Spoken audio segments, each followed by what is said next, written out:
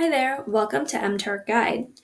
Today I'm going to go over Panda Crazy, and it's going to be just the basics, just the very minimal functionality to get you going. And then I plan to do another webcast that is a little bit longer and a little bit more detailed because there's a lot with Panda Crazy and it keeps getting updated periodically and new functionality continues to appear. So I just want to get you the very basics of how to get moving with this.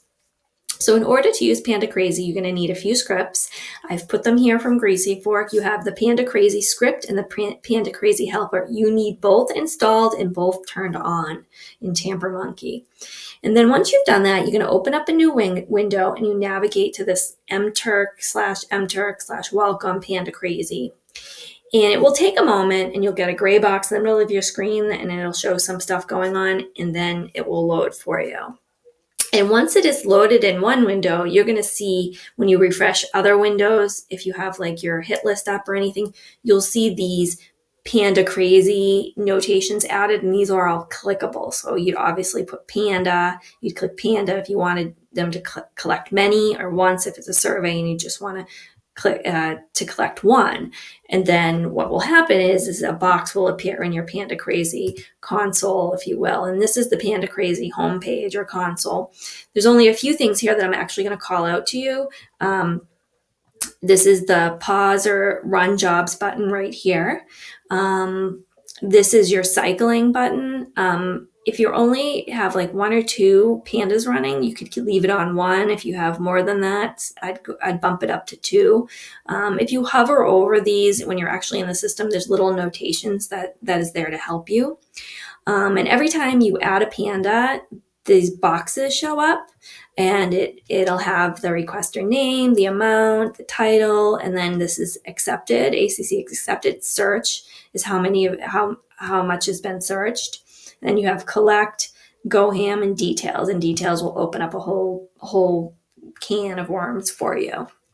And then on the bottom, you have your queue watch, which will let you know how many you have in queue. So that's your home page. And the hitbox specifically, which is pretty important, as I described a lot about it, but collect is just to start collect. If it's a panda where you wanted a lot of them, it will collect numerous. If you just want one, it'll be trying to collect that one. Go ham, if you click it once and it turns green, it'll shut off all the other pandas that are on and just accelerate this one panda. And that's if you're really hot on an item, and that's your best chance of getting it. Go ham delayed is when you hold down on go ham and it turns light blue. And what happens there is that it will go into go ham mode only when it detects the hit is there. So it'll accept a hit and it'll go ham for a certain amount of time, and then it goes back to a delayed go ham. So it's kind of like if you want your other pandas to be running, in between, that's when you do delayed go ham.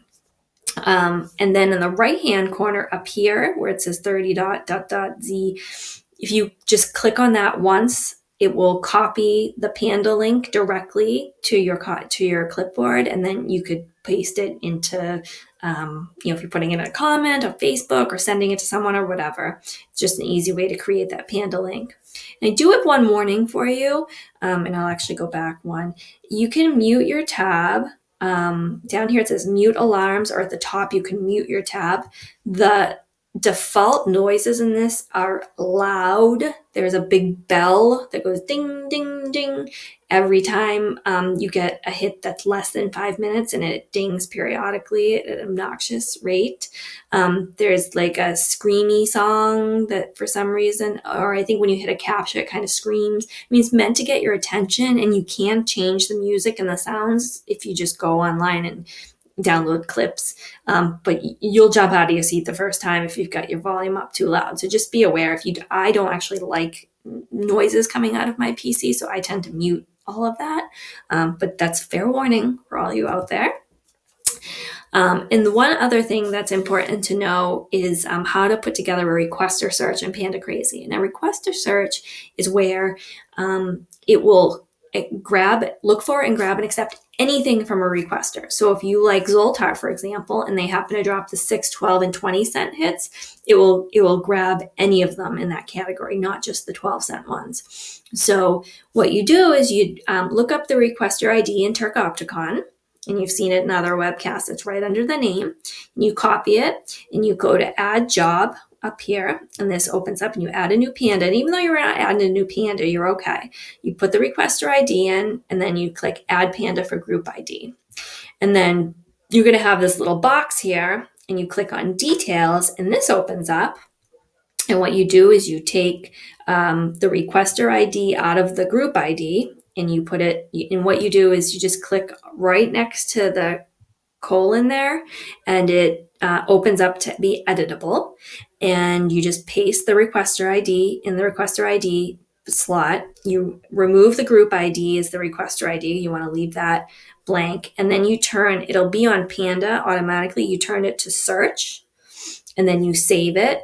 And what will happen is it will grab everything that's related to that requester. So that's as simple as it gets, and that's the very, very basics. So what I'll be doing is putting together more webcasts to give you more information on how to use Panda Crazy efficiently. So definitely keep an eye out for that one, and I will get it posted as soon as possible. As always, comment, like, and subscribe, and let me know what you need to hear about. Thanks.